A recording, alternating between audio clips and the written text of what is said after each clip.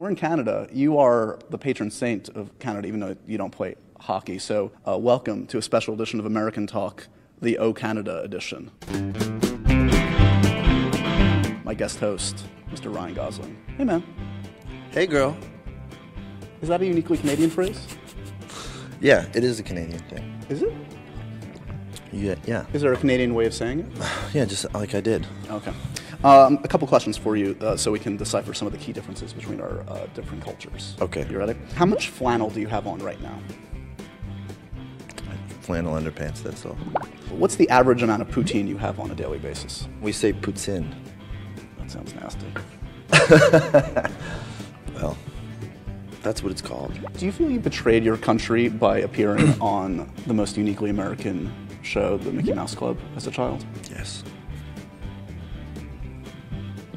Do you think you're only going to procreate with another Canadian to keep the bloodlines pure? Yeah. Do you call my bacon American bacon?